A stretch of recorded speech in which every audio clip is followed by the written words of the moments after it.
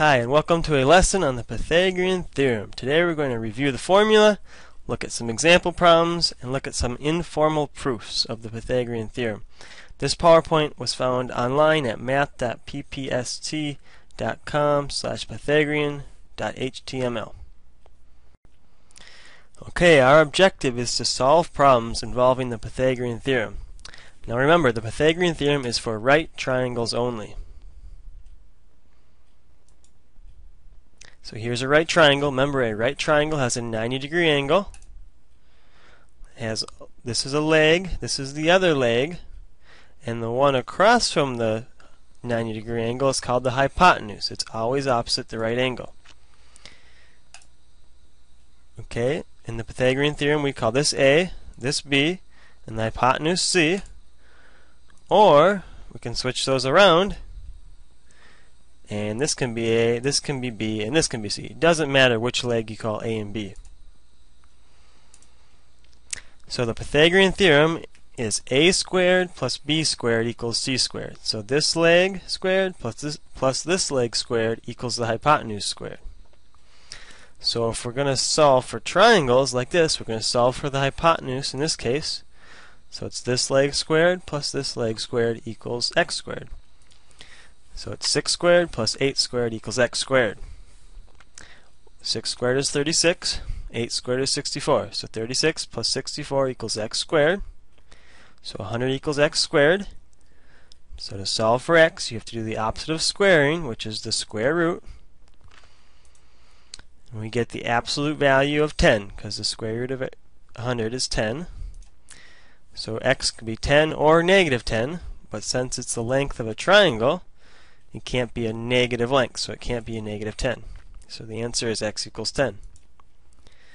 Now let's do another one. Let's solve for y in this case.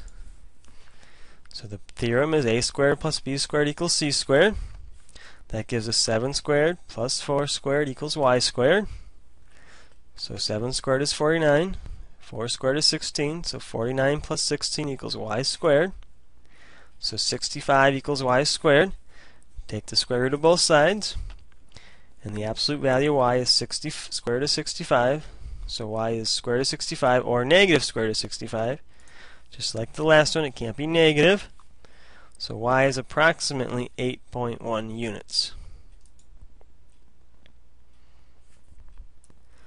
Okay, another example. This time we're solving for t, one of the legs.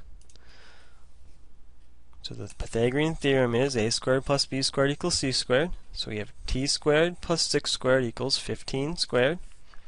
So t squared plus 36 equals 225. Subtract the 36 from both sides, and t squared equals 189. Take the square root, and t is approximately 13.7. Now, there's Pythagorean triples, which are most common whole number right triangles. The first most common is 3, 4, 5 triangle. So one leg is 3, another leg is 4, and the hypotenuse is 5. Now we can multiply each of these by 2 and get 6, 8, 10. 9, 12, 15 is when you multiply by 3. Multiply by 4, you get 12, 16, and 20, and so on. So the first triple is 3, 4, 5, and these are all multiples of it. Another triple is 5, 12, 13. So the legs are 5 and 12, and the hypotenuse is 13. And we can multiply, again, times 2, times 3, and so on, and these are all also triples. The last popular one is 7, 24, 25. So the hypotenuse is 25, and these are the legs, 7 and 24. And you can multiply all those by 2, 14, 48, and 50, or by 3, 21, 72, and 75, and so on. So for example, 12 and 15, what would the other side be? Here's our triple, hypotenuse 15, leg 12, the other side should be 9, because they're the most popular Pythagorean triples. Now, some real-world examples. To the nearest tenth of a foot, find the length of a diagonal of a rectangle with a width of 4 feet and a length of 10 feet. So first of all, we're going to draw our rectangle. It has a width of 4 feet a length of 10 feet, we want to find the diagonal. Diagonal goes across. We'll call it x. Now we can use the Pythagorean theorem. A squared plus b squared equals c squared. So 4 squared plus 10 squared equals x squared. And we can do the math. Square root of 116. So x is approximately 10.8 feet for the diagonal of this rectangle. Next, a car drives 20 miles due east, then 45 miles due south. To the nearest hundredth of a mile, how far is the car from its starting point? So 20 miles east, we're going to draw the diagram first. 45 miles due south, we want to know how far from the starting point.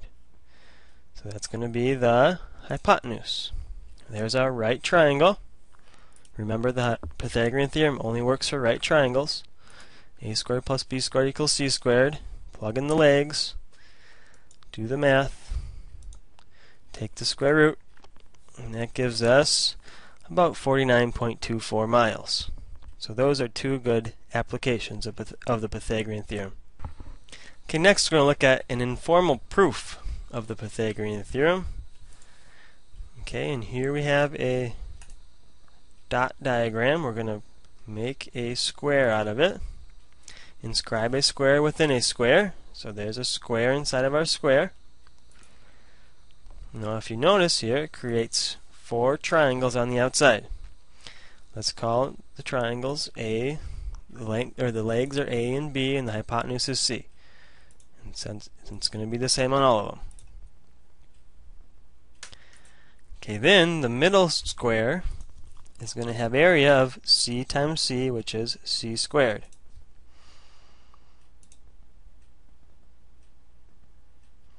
Okay, now we're going to pull that triangle out.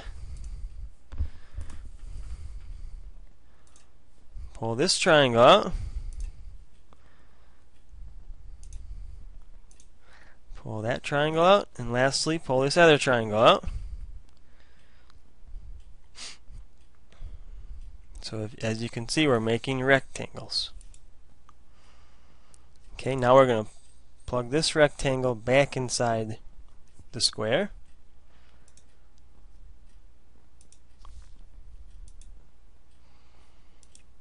Okay, and do the same with the other rectangle that's going to be made from the 2 triangles. Okay, now what's left has to be the yellow region. So there's one part of the yellow region, let's call it b squared. And the other part of the region's over here, let's call it a squared. Now the yellow region total has to be c squared. So then the yellow region is a squared plus b squared, that's what's left in here. And from the other part, it has to total to c squared. So a squared plus b squared has to equal c squared.